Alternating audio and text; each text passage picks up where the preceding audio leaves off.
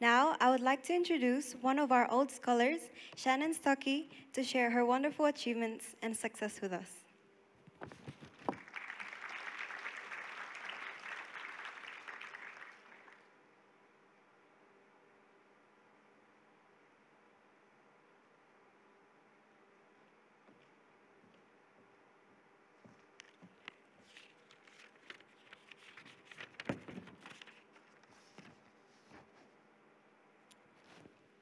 Hello?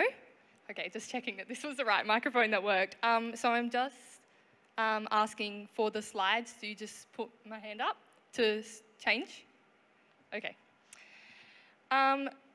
So I have been invited here to talk to you guys tonight because almost 6 years ago now, I was in the same position as you students here.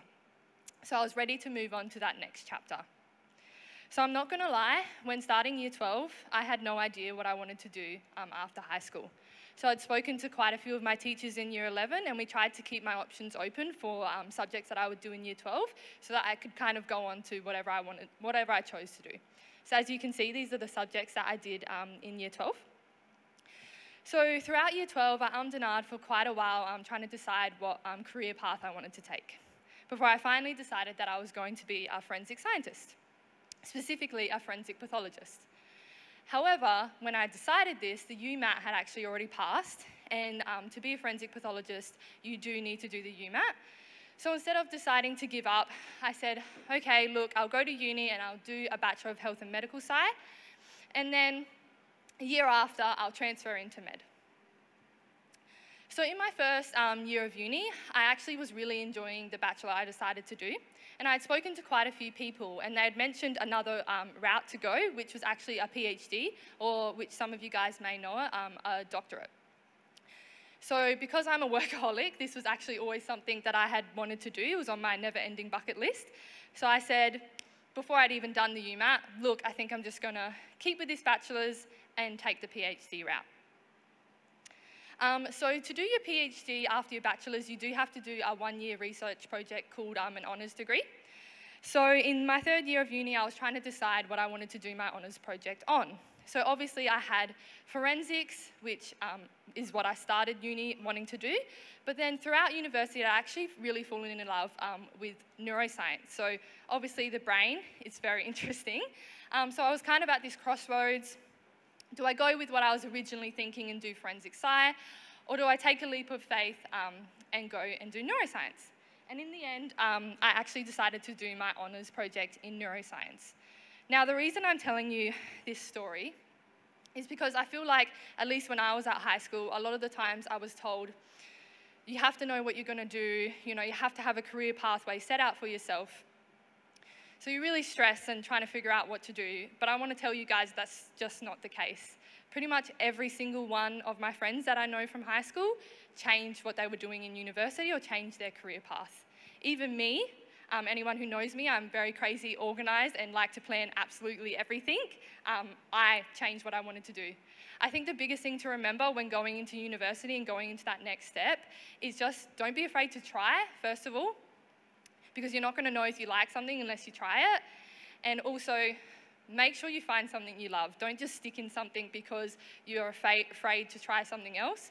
Make sure you find the thing that you love, because at the end of the day, this is what you're going to be doing for at least a large portion of your life. So we can move on to the next slide now. So I'm currently undertaking my PhD at the University of Adelaide in the Translational Neuropathology Lab. So specifically, I'm looking at a post-stroke phenomenon termed secondary neurodegeneration. So this is thought to be a prerequisite for post-stroke dementia. Specifically, I look at changes in the brain following a stroke in the hopes to gain the relevant information needed to develop targeted treatments to treat post-stroke dementia. So just an overview of the duties and responsibilities of a PhD student. First, you have aligning methodologies with your specific research goals.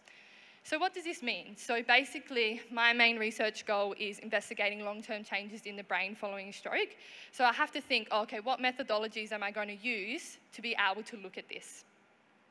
And then secondly, using a range of investigative tools to acquire information and interpret relevant data. So once you've come up with these methodologies, we have to use them and analyze them to discover which of the data is relevant, not just for your specific project, but also for the wider field of research, because research is ever growing.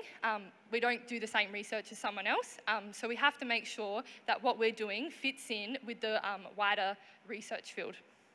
And then lastly, we present our findings in written reports and research conferences. So in terms of attributes and skills of a researcher, I came up with these 3 key ones. So commitment is probably the most important one as a researcher. So I am not going to lie, being a researcher is extremely hard and takes a lot of work. So some experiments take months to even years to produce any relevant data. Specifically, I started an experiment in October last year, and it won't actually finish until October next year. So that's 2 years working on one experiment. So you have to be really committed to those research goals and work through the ups and downs without giving up. Secondly, you have adaptiveness. So research changes day by day, experiments don't go to plan, there's new research tools developed to find things that you found in a better way. Sometimes you even flip your entire project on its head based on these new findings with the research. So it is vital for a researcher to stay vigilant and to be ready to adapt to any situation. And so what goes hand in hand with all these attributes is interest.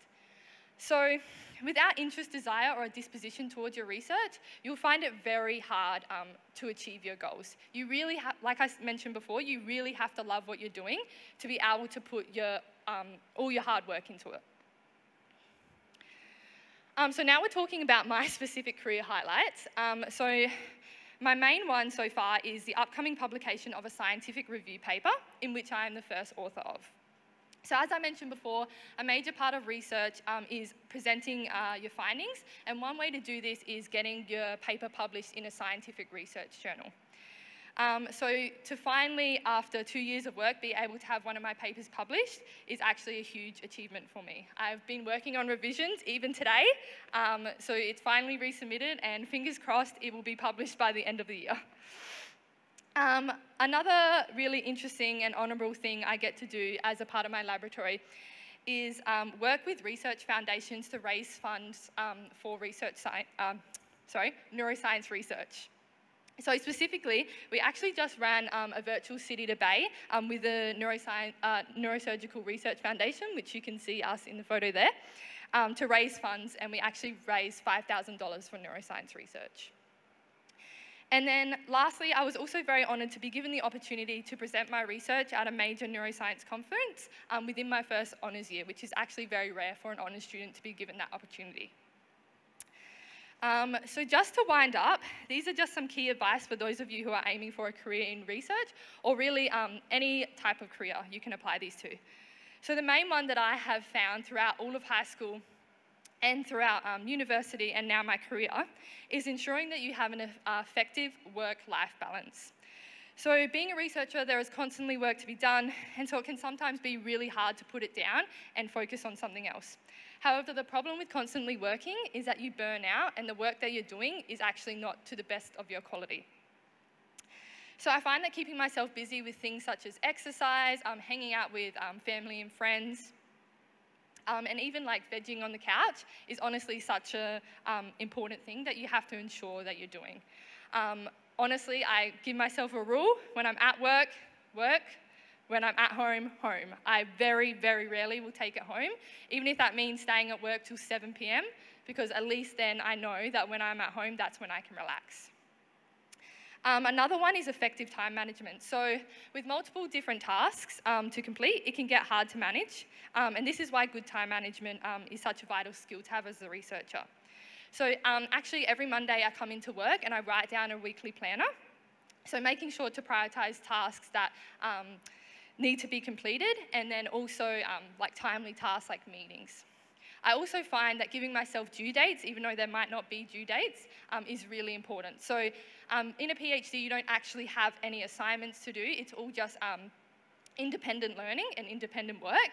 So I give myself due dates, even if it's on the smallest thing, like writing a paragraph. Okay, I've got 3 hours free here. I'm going to make sure within that 3 hours that paragraph is done. Lastly, good communication. So it might not actually seem like it when you're spending hours in the lab on your own, but good communication is key to being a researcher. So not only do you have to learn to interpret, translate complex research findings into a compelling research argument, you must also ensure that it is in a language that people unfamiliar with your field would understand. So that is why a lot of our time as researchers is actually spent networking with other researchers, doctors, and even patients to ensure that we understand the bigger picture of our research and don't just get stuck in those nitty-gritty details. So at the crux of it, that is life as a PhD student and my specific journey to how I got here. I would say that if you have any questions, feel free to come and see me afterwards. However, I do have another commitment I have to run to. So if there was anything you would like to talk to me about, please speak to Ms. Harding, and she can get you in contact with me because I would love to hear what you guys have to say and if you have any questions about research and being a PhD student. So I will now hand it back over and thank you guys for inviting me.